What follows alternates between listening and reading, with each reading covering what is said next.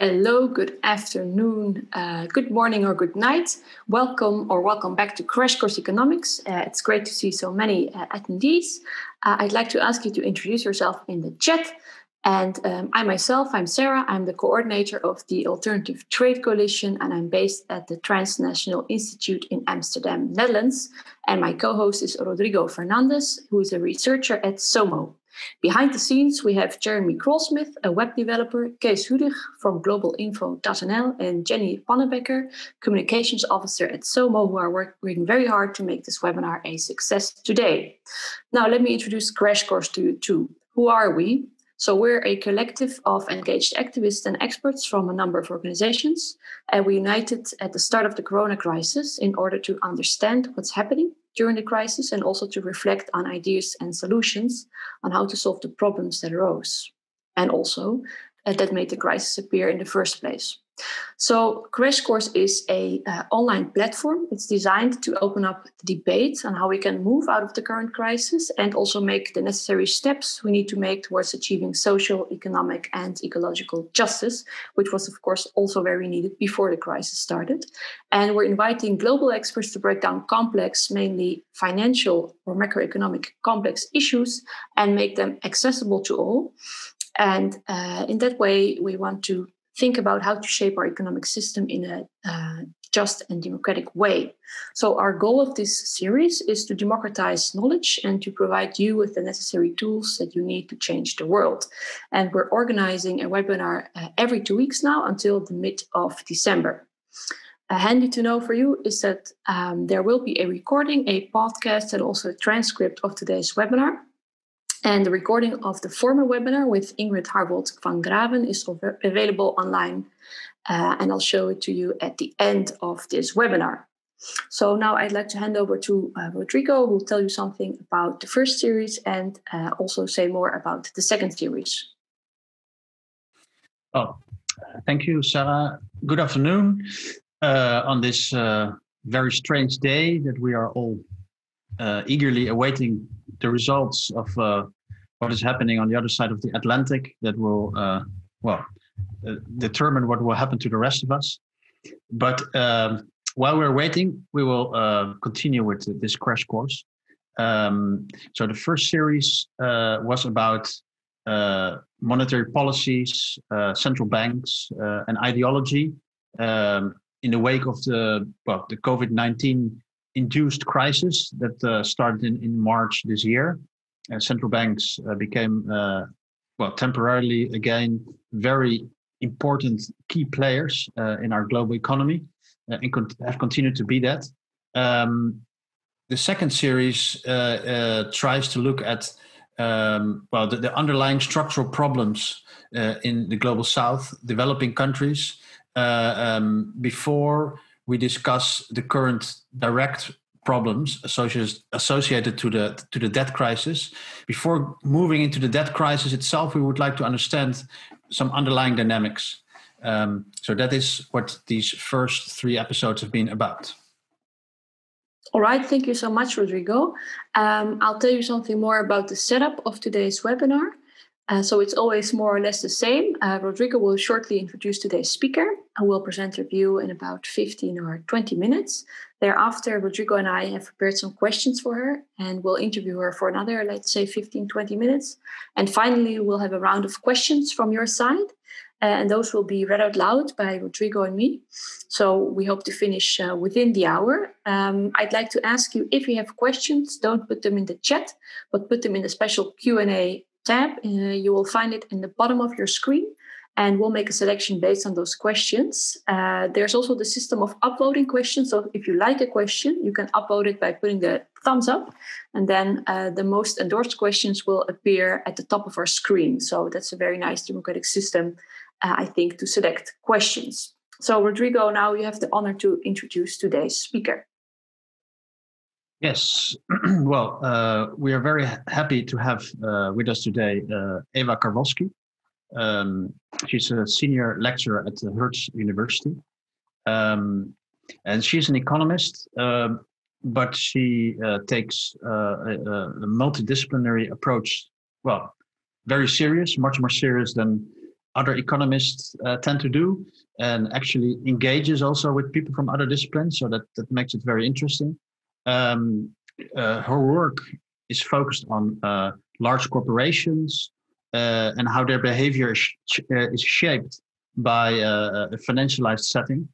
And she works primarily on the financialisation and development issues. And therefore, we think she's very well equipped to discuss with us today what makes financialisation special or interesting in the global south. So I would like to give the floor to Ewa, and please, the floor is yours. Thank you very much. So today we will talk about what is subordinate financialization in this episode of Crash Course Economics. And you will realize I will also sometimes just refer to it as financialization in developing and emerging economies, or sometimes also in emerging economies.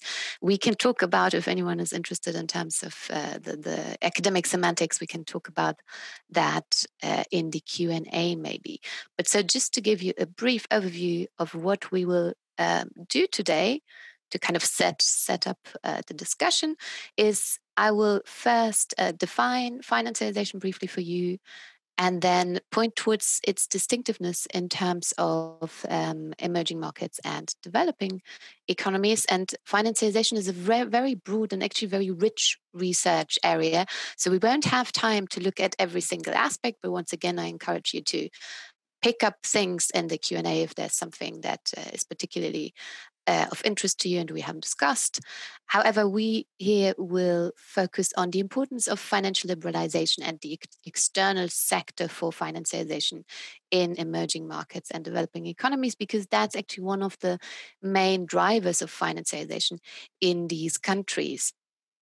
And it's basically, you will see, has quite severe consequences, economic and social consequences for these countries. So, what is financialization? You might have come across that term by now, even in the financial press, right?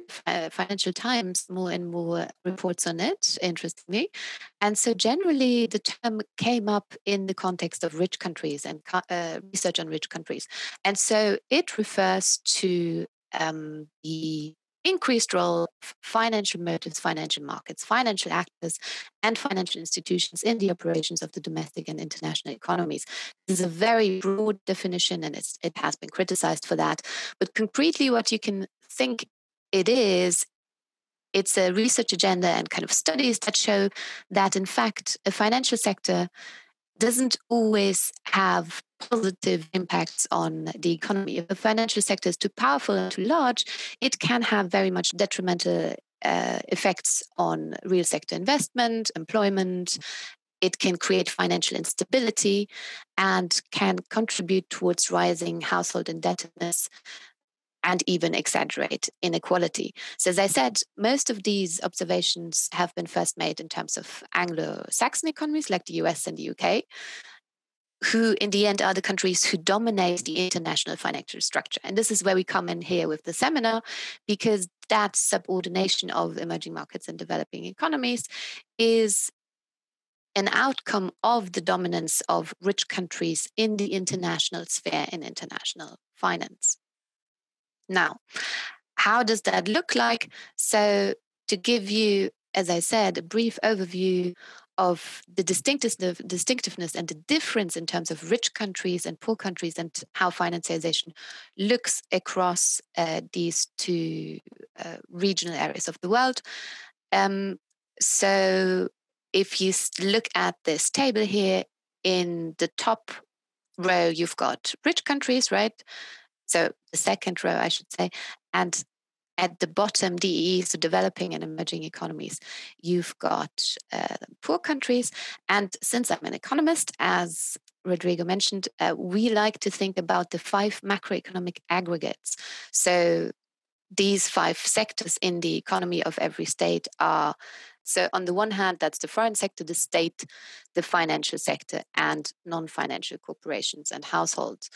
So we will focus today mostly on the foreign sector. And I guess from this table, it's not very surprising because, as you can see here, just from the setup and where stuff is written and where there isn't anything, in fact, in terms of financialization research, there is very little done in terms of the influence of the foreign sector on rich countries, whereas in the context of poor countries, emerging markets, this is one of the main research areas. So the influence of liberalization of financial flows, but also things like exchange rate volatility and increasingly more innovative foreign aid provision through blended finance, so through a mix of private sector and public sector sources.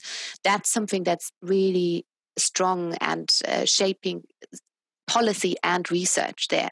So we will focus on that. And in that context, we will also talk about the role of the state and state policies, because in effect, every aspect of financialization and actually every aspect of regulation generally is influenced by state institutions which put that through and into place.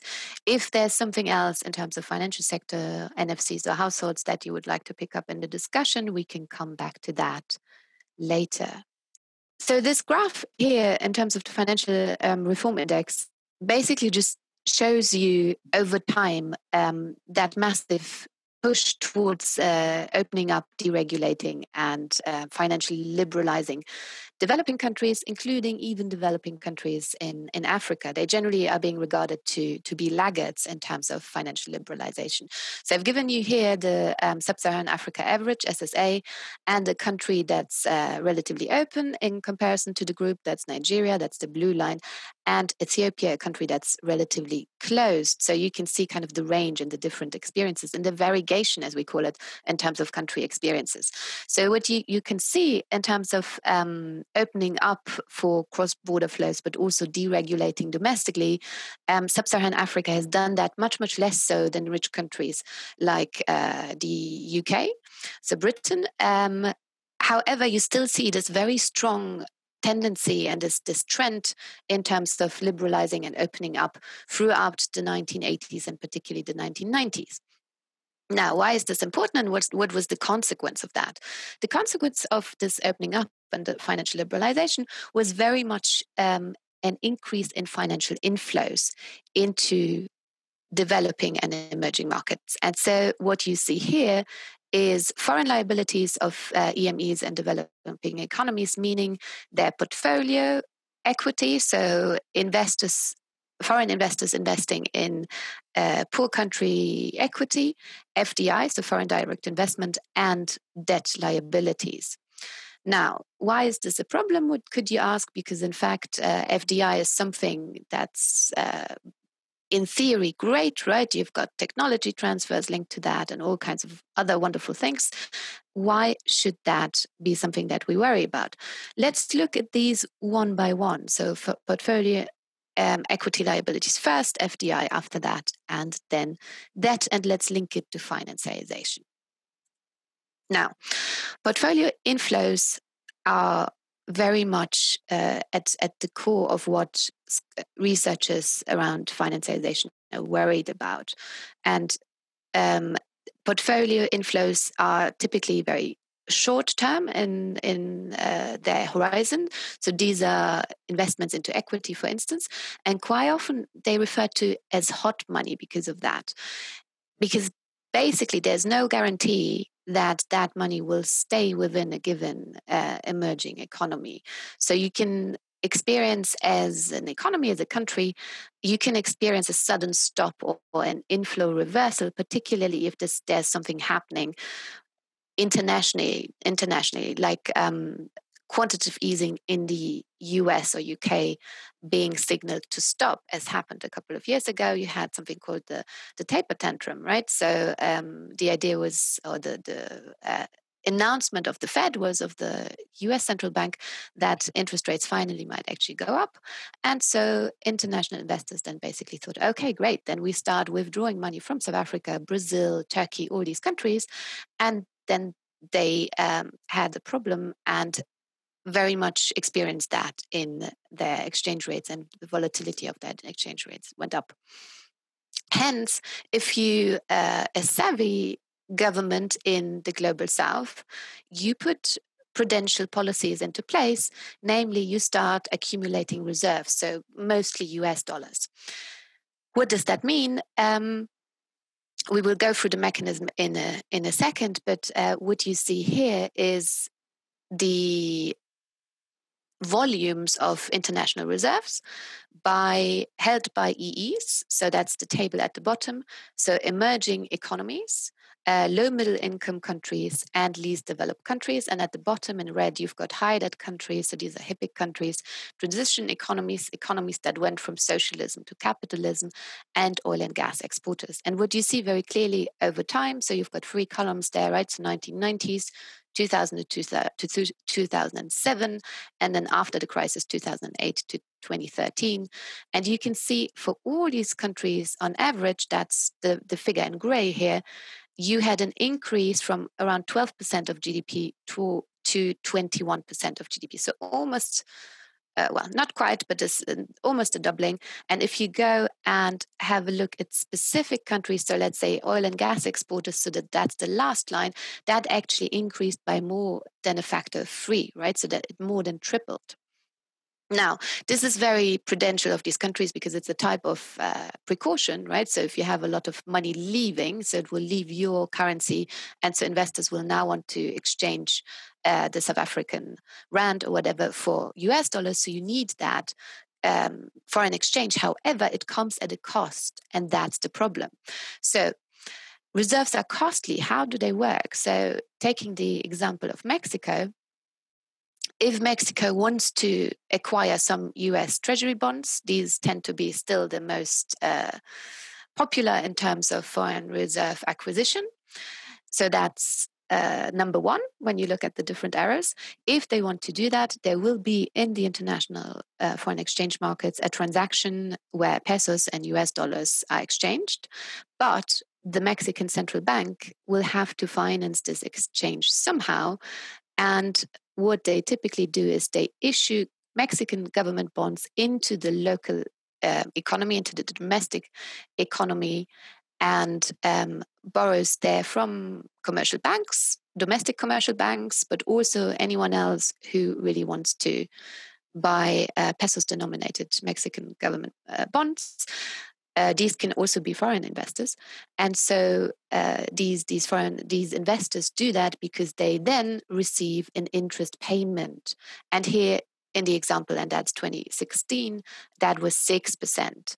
Now, then the Mexican central bank can go out and buy US Treasury bonds. They also yield an interest for the Mexican central banks. However, this interest, and that's where the cost comes in, is much, much lower. It's only 2%. So for the Mexican central bank, this is a cost, and therefore it's a transfer really of resources from the global south, from poor countries to rich countries, particularly the US. But at the same time, this transaction here in the local market actually generates opportunities for foreign and domestic financiers to profit, right, for the domestic investors. And you have an additional transfer in terms of resources from the public sector, from taxpayers in the end, through the central bank to the private financial sector. And this is also where financialisation comes in, because the central bank, through these government bonds, actually creates an instrument that's very safe and at the same time lucrative in terms of the interest rate. Now, so this is the main problem really with inflows, particularly portfolio flows.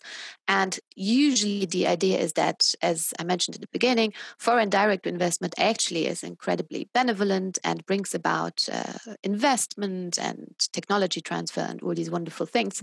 But in fact, looking at specific country experiences, that's not the whole story. You might actually import financialised behaviours into your economy because of FDI. So the example that I would like to share with you here is that of Central Eastern Europe, so particularly the Czech Republic, Hungary, and Poland. You can see here in the middle.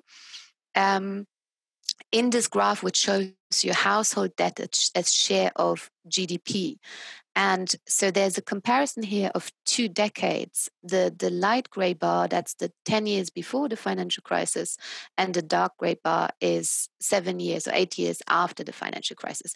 And these little triangles, that's really what I would like to focus on, because that's the growth rate between these two.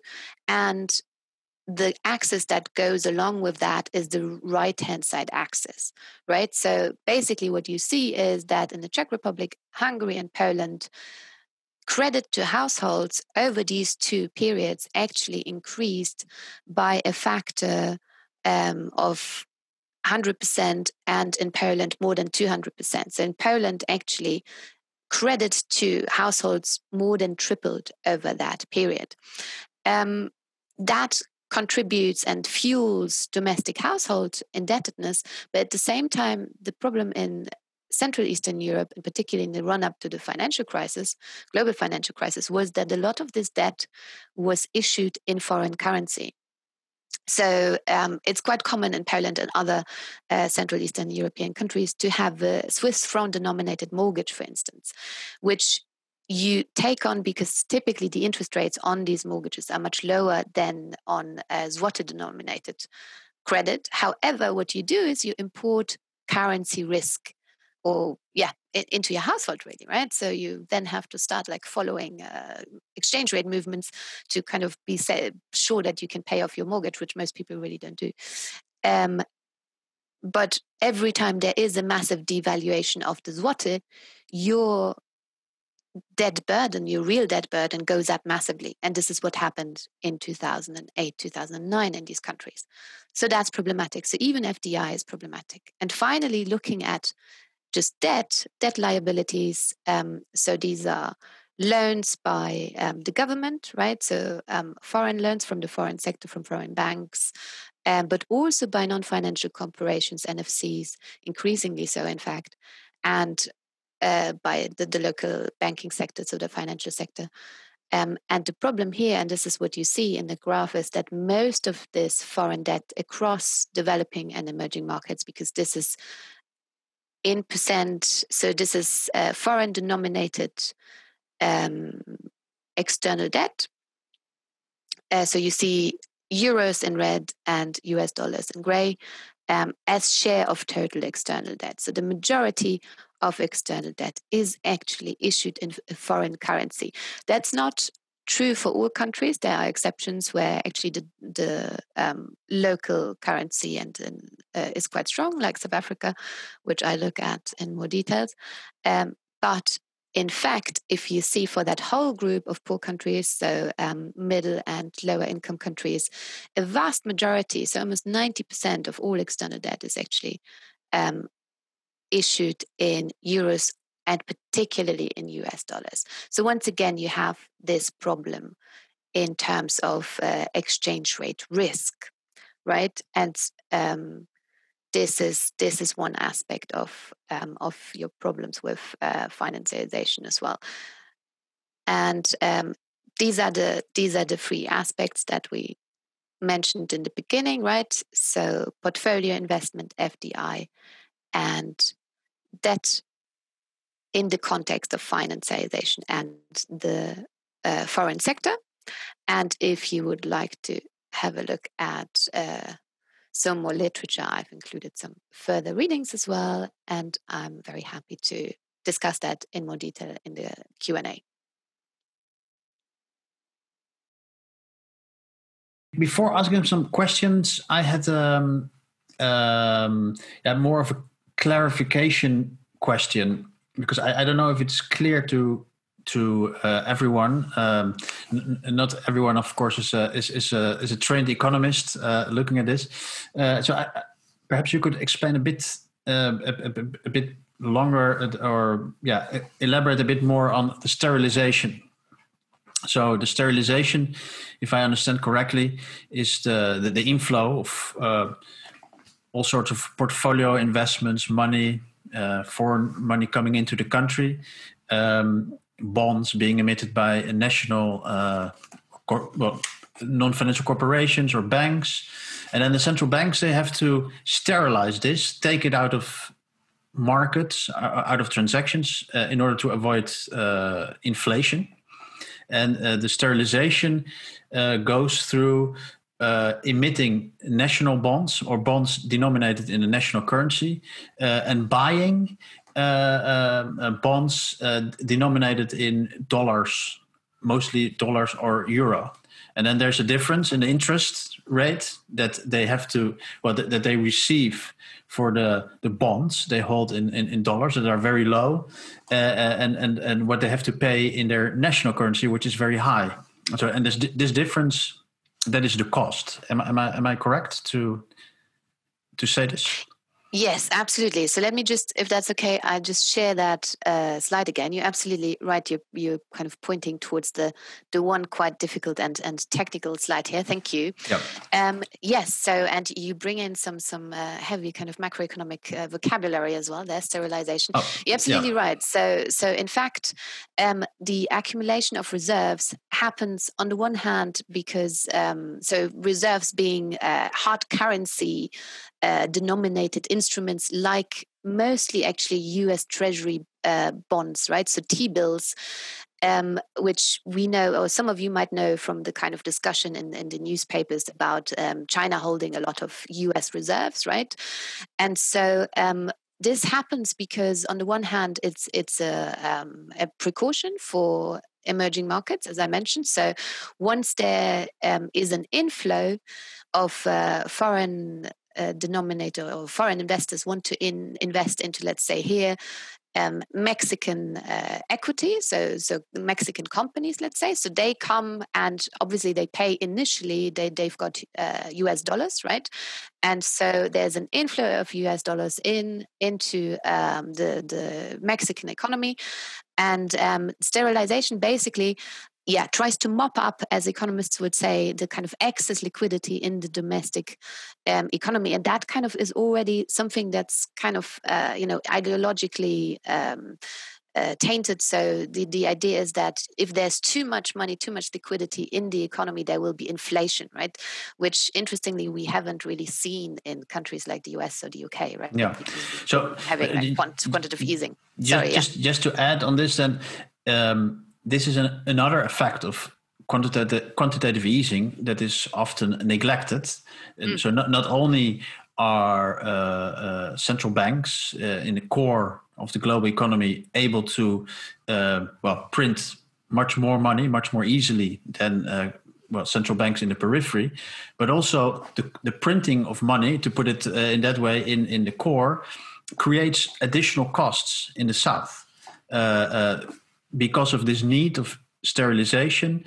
Why? Because when the core countries, the central banks in the core countries, they create so much liquidity, some of this money goes into developing countries, and then this needs to be sterilized by the central banks to avoid inflation, and so it has these two problems. Then it creates for developing countries: one, that they are not able to compete with central banks in the core, of course, and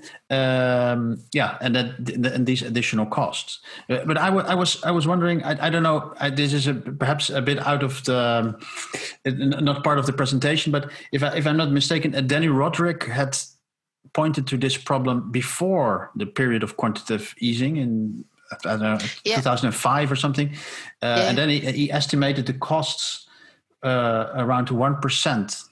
Or something like that. I may be mistaken. 1% of GDP in the global south. Would you expect that this cost would be higher than now? Because of So there is some good work, and usually it's kind of a campus work that's the reference, right? But others like Ray and whoever also did some of that. I would think the cost has gone up, and you also see that in the kind of policy debate, because in fact institutions like the OECD, so the kind of club of rich countries, are slowly talking about the global financial cycle. Right, so there is more and more awareness that actually rich countries do impact poor countries with their monetary policy, which hasn't been there before the global financial crisis. I would expect that there is more of a cost. But interestingly, what this crisis has brought about, the COVID crisis, is that some emerging markets have also embarked onto quantitative easing, which wasn't there before. So actually, interestingly, during the global financial crisis, this was, and even before as well, right? This was completely out of the reach. So no one really thought this could be done by an emerging market currency, because, you know, the idea would be that inflation would go up so much that you just couldn't do that. So we see the crisis does, I guess, give us some room for maneuver to bring in new policies, right? And actually argue our case that the ways we used to do stuff, like orthodox economic policy, isn't necessarily what will work, and we should be more open-minded. Yeah, that's very interesting. I would like to invite Sara to come back. I don't know. I'm trying to put on my camera, but it's not really working at the moment. Maybe Jeremy could fix this behind the scenes. But would you like me to continue, or do you want to ask a question? Oh, I think it's working again. Good. Now you're with us. Yeah, I'm not having my best Zoom day, but this happens. Let's say it's the last bad Zoom day of the year. Ewa, thank you very much. So Rodrigo already asked about also dependency of foreign investors and financiers, and my question is also related to that. So in a blog post I read by you, you discussed the conflict between democracy and the economic order. So one aspect of this conflict lies in the prioritization of the interests of, you call, the market people. So that's private sector or bondholders, as opposed to the common people, the voters, us, let's say. And in Crash Course, we already discussed this before with Benjamin Brown. Everyone that's interested can also re-watch or listen to this webinar. And you discussed it in the context of the Brexit, which is, I think, very apt and interesting. But I can imagine that this problem of economic order being stronger than democracy, overruling democracy, might be bigger in the global south, where we have a lot of countries where democracies are not super developed yet, or very much entrenched into institutions. Is this also what you find in your comparative research, that if there's weaker democracy, that the dominance of the economic sector and thus the interests of the market people are better protected there? Absolutely, that's a great question. And so, in terms of financialisation, in my view, that's something that's really at the core. So, as you say, the market people, but particularly financial investors, are now being kind of elevated in terms of the importance of their opinion and their views and demands vis-a-vis governments who issue debt, right? And they're kind of dependent on these people to buy it or roll it over, buy it again. And so my case study and the country I work a lot on is South Africa. And South Africa actually has very strong institutions and a strong democratic context. But even within a country like that, financialisation has run such havoc that it actually started hollowing these institutions out and undermining them in two ways. So once through kind of slowing down and weakening growth, which then heightens all kinds of distributional conflicts, right? So heightens the need for scarce resources actually being allocated in a certain way. And so what you see in South Africa really is that the current, if you've heard of that, the state capture debate, so the kind of Zuma government having been implicated in all kinds of dodgy deals with foreign, but also kind of domestic investors, individuals, groups of individuals. All of that actually has been strongly facilitated through international finance, because in the end, particularly kind of foreign interests that were part of the Zuma shenanigans managed to take out a lot of money from South Africa abroad, and that wouldn't have been able without the helping hand of international banks, but also auditors, lawyers. So, and I think that's one of the major areas where we really need some policy reform and some better regulation. Okay, I would like to ask a question related to this.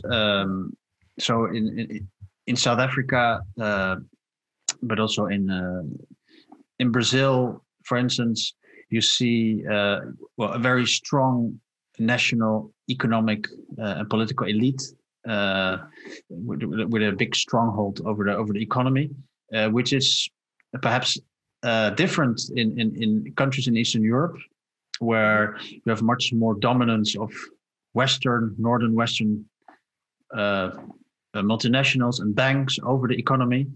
How do you see this playing out in these countries with a very different composition of national economic and political elites?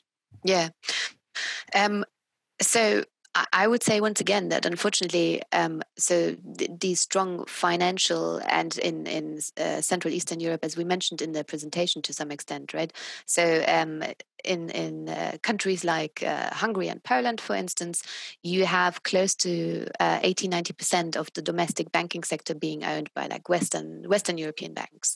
And so in that context, actually, there is quite a bit of backlash, not just against foreign financial interests, but also foreign companies generally in the countries, them being identified as one of the problems why the countries aren't developing faster, particularly linked to, let's say, once again, taxes not being paid, but this is kind of given to them as like an incentive to come and kind of invest in Poland. So unfortunately, I mean, if you compare that to South Africa, you can have whether you've got domestic or foreign investors and kind of companies behaving dodgily, like it can happen. It can happen both, right? But arguably, if you manage to engage productive domestic companies into employment creation and support them through a strong domestic financial system, you can actually also, through policy, try to generate like a benevolent cycle, right? Like a virtuous cycle rather than just a vicious cycle, as we've been kind of talking about in these examples. Yeah, I would like to ask a different type of question. So in the figure that you showed, you had this regulation index. Yeah, that was which you see it's sort of converging towards the same position. You see a deregulation everywhere. And of course, much of the deregulation in developing countries was pushed forward by the IMF and the World Bank in times of debt crisis, the structural adjustment programs, and so on. So if we look at this from the lens of Naomi Klein's disaster capitalism, that you can use or abuse or misuse a crisis as a catalyst for more market-oriented reforms. How do you see? Well, related to that, I have two questions. So how do you see the current prospects for more or deepening of reforms that would strengthen financialization in developing countries? And secondly, how would a sort of a counter narrative look like? Because if you look at what, for example, the OECD is projecting or is analyzing, it's the only way you can achieve some form of progress or development is by opening up, by letting multinational corporations come into your countries and do whatever they like without foreign direct investments. You will never be saved. So you need to. So all the reforms and the whole narrative is geared towards a deepening of this financialization. Absolutely, and you're pointing towards an interesting policy discourse there, because yes, generally, there tends to be this kind of recommendation to further open up and liberalize, and you've seen that very clearly in that graph for Sub-Saharan Africa. and that view, just kind of completely abstracts from any type of history, right? Because those countries that historically have been able to catch up, so East Asian economies that now even have joined the OECD, the rich country club, right? These countries just did a completely different approach, right? So they didn't just open up and they didn't just deregulate. And I guess it's this is an old debate in development economics as well, right? And economists and have been critical about that. Unfortunately, this is a small group of economists for decades and decades. And it seems that the kind of policy discourse always tries to just get rid of that aspect of history. So generally, we need much stronger regulation, and we should actually start in the core, right, in rich countries. Because if in the core we were actually able to regulate banks much better and hold them accountable if they support, in cases where they support, and it's proven, right, where they support money laundering from drug cartels and other internationally very damaging industries, if we actually kind of came together and were able and willing to stop tax evasion and tax avoidance, which is also a massive problem for the global south, that would already do quite a bit and support poor countries a long way. Yeah, thanks, Ewa. So I think I'll post the last question before we go to the Q&A, which is, I think, also related to this question of Rodrigo about the counter-narrative. So recently, due to the financial crisis, but specifically now also in the context of the corona crisis, there have been a lot of calls, for example, for Bretton Woods 2.0, right, with capital controls and limited liberalization of trade and finance, also to counter this disaster capitalism, and much more stronger financial regulation in general.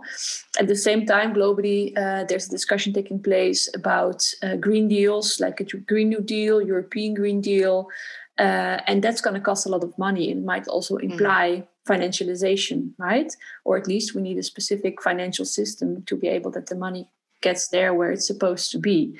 So, one of the biggest questions now, I think, is how do we finance these kind of green deals? And so stemming from your perspective, what kind of financialization could we envision today that does not subordinate the real economy and does not benefit the market people, but that could provide the adequate mechanisms that are needed to finance these green deals and that the problems that these green deals are addressing? Or, that's a bit of a devil's advocate counter question. Do you think that more financialization is just not the answer and it's only a problem? So, you're going to the core of the argument there, right? So generally financialization is seen very critically by people who research it. And in fact, I would probably, I agree with you that we need sustainable finance which supports a Green Deal and, a generally more just and better structured economies across the global south and the global north. And I think once finance actually does work to support production and job creation, then I wouldn't actually call it financialization anymore. What is right, and you also point towards that in your question, we can't just go back to how things were in the 1950s or 1960s. That just is not going to work. We also have very different challenges today. I think what the corona crisis maybe did show us in terms of how things can be financed, some countries deal better with that than others, but it has shown us that austerity and the levels of debt and how debt is managed, the levels of debt that particularly rich countries can endure are much higher than what we might have thought until now. And something similar might actually be true for emerging economies, given this kind of quantitative easing example. But we will have to think slowly about how to manage that going forward.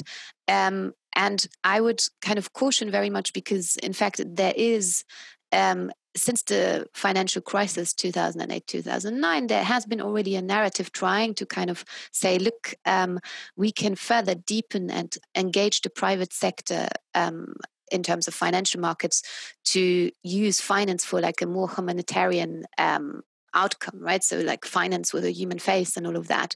And as always, it really depends on the design of financial instruments and how institutions behave.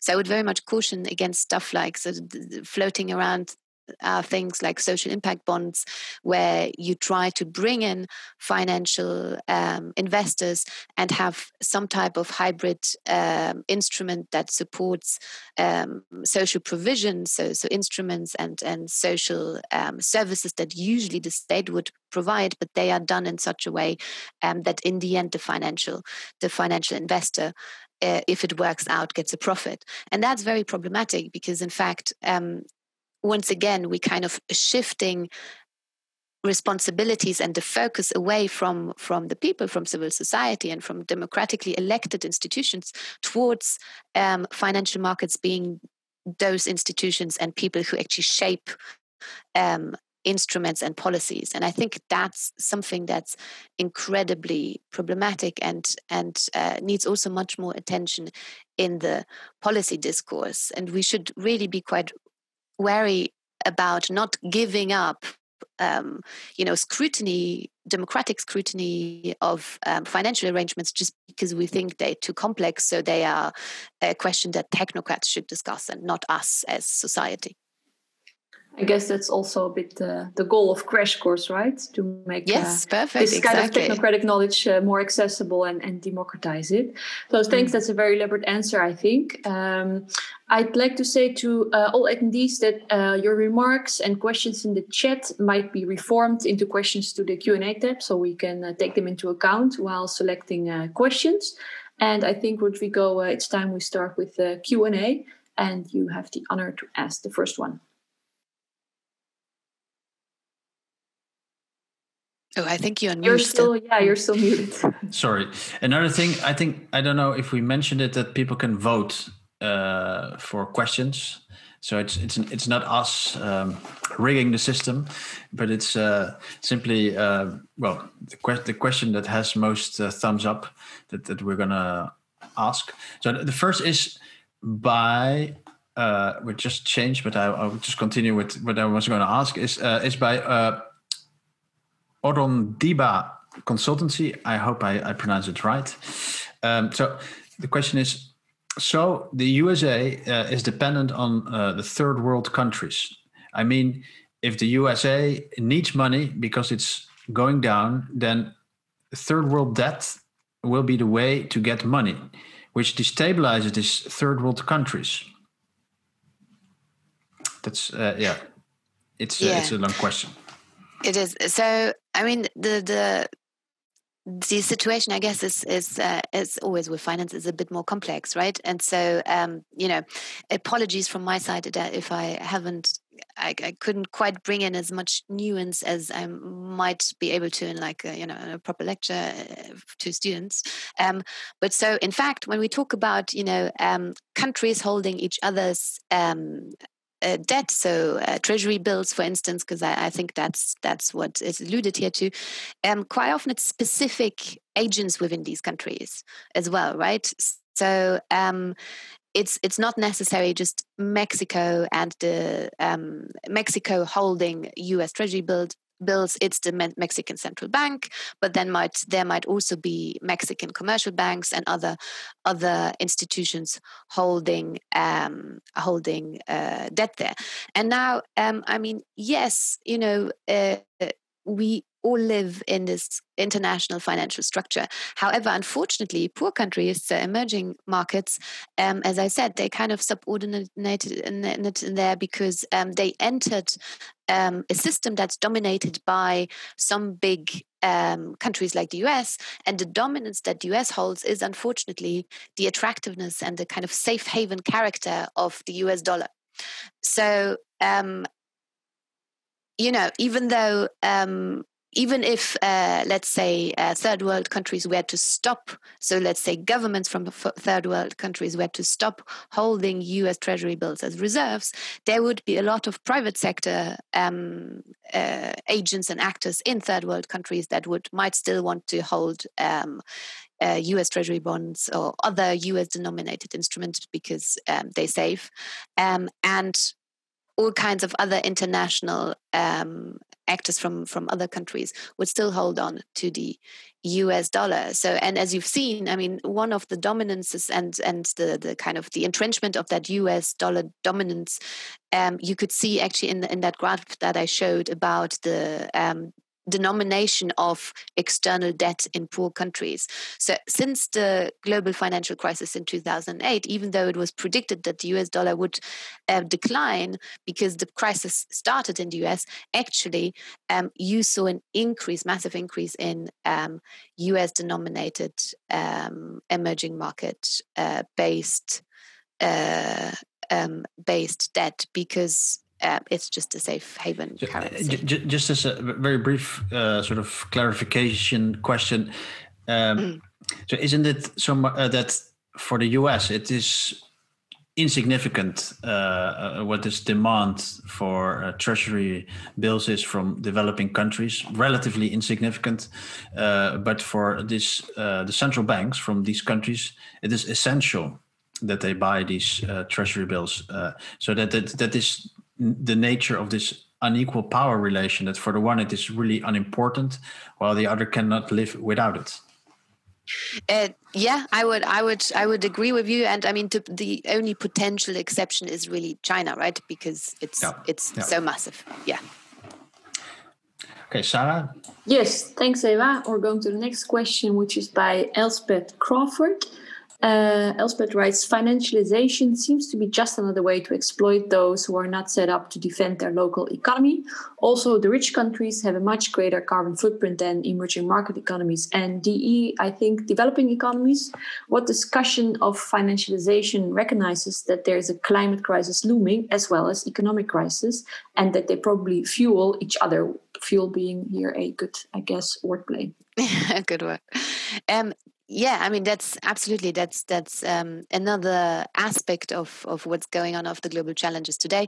And in fact, so we haven't talked about that, and I haven't flagged it even in my overview. That's a good point. That's an omission. So unfortunately, finance kind of manages to creep into all the little nooks and crannies of our daily and social life.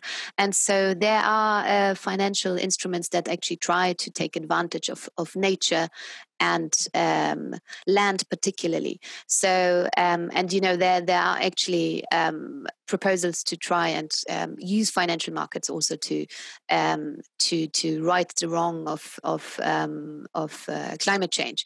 So that's definitely kind of a topic that is strongly linked to financialisation. Even though it does need much more attention, I agree. And you're right in terms of you know, it's easy nowadays for rich countries to point the finger towards China and other emerging economies with heavy industry and a big carbon footprint, because in fact, if we look at that cumulatively over the last 100 years or so, we've actually done the most damage here, and we really need to sort our act out. And historically, once again, if we look to kind of the 1970s or so and the new economic order, at some point we did promise developing countries and emerging markets that we would engage in technology transfer to support them. And this is really what's needed now to kind of transfer technologies which are green and clean to give those countries that are the biggest polluters at the moment. But because technology is not owned by governments but tend to be owned by corporations, and there are patents attached and money interests and all kinds of other things, that's a very difficult political question. So this is a plea for more state ownership, if I hear you correctly. That as well, yeah. Interesting. And intervention potentially, right? Exactly. I think that this brings us to another question. Just in between, Unilever, you know, the British, the Anglo-Dutch company that's maybe moving to the UK. Well, it originated by stealing patents from Germany, because at the time in the Netherlands there was no rule of law for this. So this is how this multinational started, by stealing technology. So we should not forget that. Very entrepreneurial, right? Yeah. You could label it like that. That's how they would like to see it. Another question by Piet Jonker. he states, am I correct that your argument can be summarized as 1, emerging economies need foreign currency in order to import technology, for instance, smartphones. 2, domestic financial institutions are funding this on the international capital market. 3, this increases the need for central banks for foreign currency reserves. 4, increased reserves cause a transfer of resources from the public sector to the private sector. And 5, this causes more financialisation of the domestic economy. If correct, I need an explanation of the link between 3 and 4, given the fact that central banks can also create domestic money. So, and 3 was the increase, the increasing the need for central bank, for foreign currency reserves, and 4 is increased reserves cost a transfer of resources from the public sector to the private sector. It's a bit of a long question, but it is elaborate. So, I guess someone is pointing there towards endogenous money theory, which just kind of, if you're interested in that, go have a look at that. But so in rich countries, it's true that you don't have a lot of these problems because you have a sovereign currency and you don't necessarily need to engage in reserve accumulation to the same extent to kind of be safe from volatility of your exchange rate, even though since the financial crisis of 2008-2009, that's not all that straightforward anymore, because European banks, for instance, back then also had a massive shortage of dollars, which helpfully was remedied by the Federal Reserve itself. So I would say in the global south, one of the major problems is that the governments and the local central banks just don't have a hard currency themselves. That's really the main problem they face. And it's not just that they need to import and that's why they need foreign exchange. That's kind of one of the factors, but there's also money flowing in, right? Because local financial instruments actually, so let's say Mexican, South African, Brazilian, whatever, financial instruments are much more attractive. They have higher interest rates.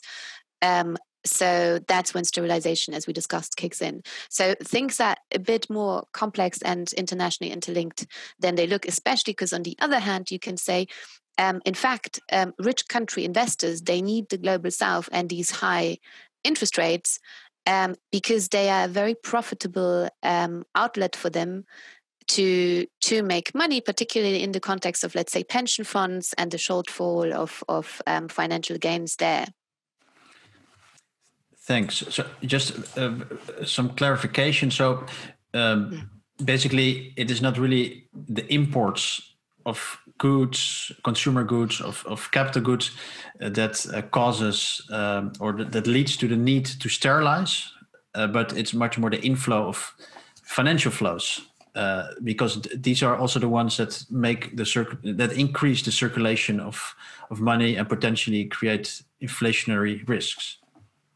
Exactly. And if you look at kind of the development, and this is what financialization is actually about, if you look at the development of financial transactions vis-a-vis trade transactions over the last 30, 40 years, they have increased much more in volume, in complexity as well, than trade. Right. So, Ewa, we're approaching, I think, the last question. Just one clarification question, which you can answer, I think, in 10 seconds, is by Kaustav K. Why is it called subordinate financialization? Is it because developing economies are being subordinated or something else? And then the question I wanted to ask is the one by Panos Stamoulis.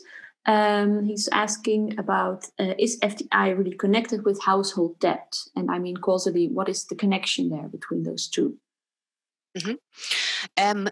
So subordination basically tries to point towards the fact that the global south and poorer countries are in the hierarchy, in the international hierarchy, much further down. So there's a subordination in different spheres, and that actually comes, from a long research tradition, Latin American tradition as well, right? In economics.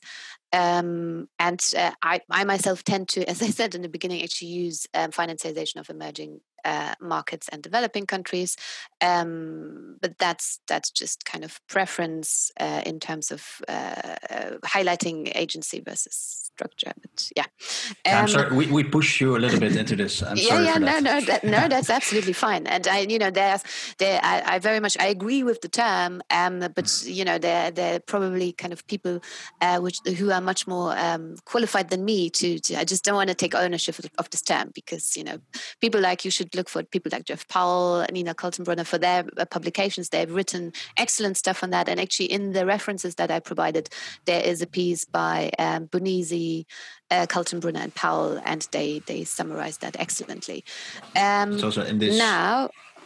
Exactly, that's wonderful. Yeah.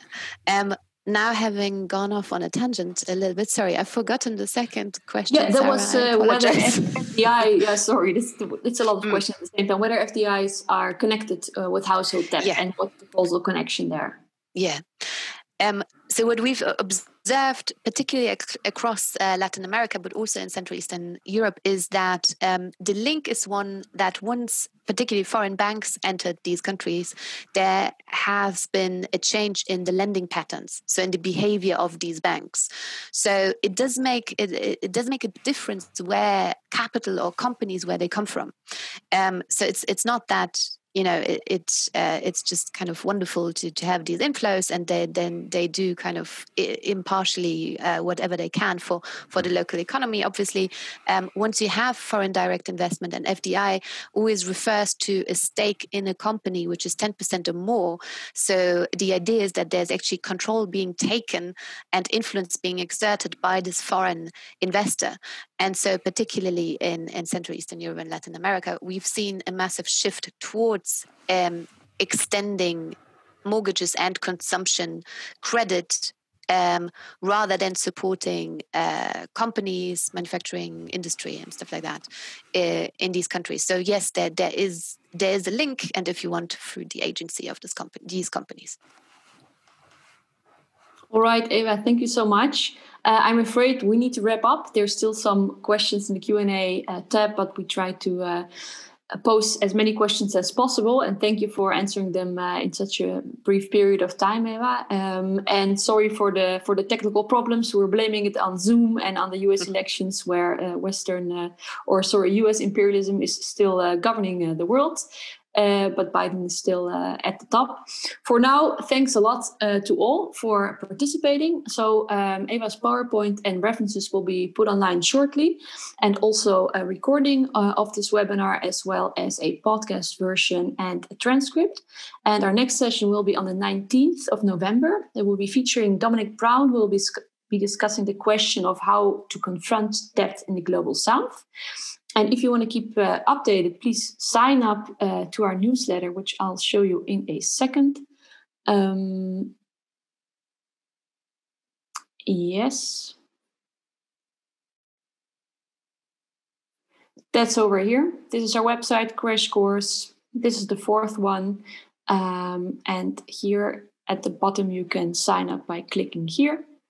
And if you do that, we'll keep you updated about the recording of this webinar, and also the next one, and you won't miss anything. So on behalf of Rodrigo and me, thank you so much for being here with us today. And Ewa, thank you so much for sharing your view. I hope you all learned a lot. I did, for sure. And we'd love to see you next time. So stay safe and see you the next time. Thank you. Bye. Thanks a lot. Bye. Goodbye.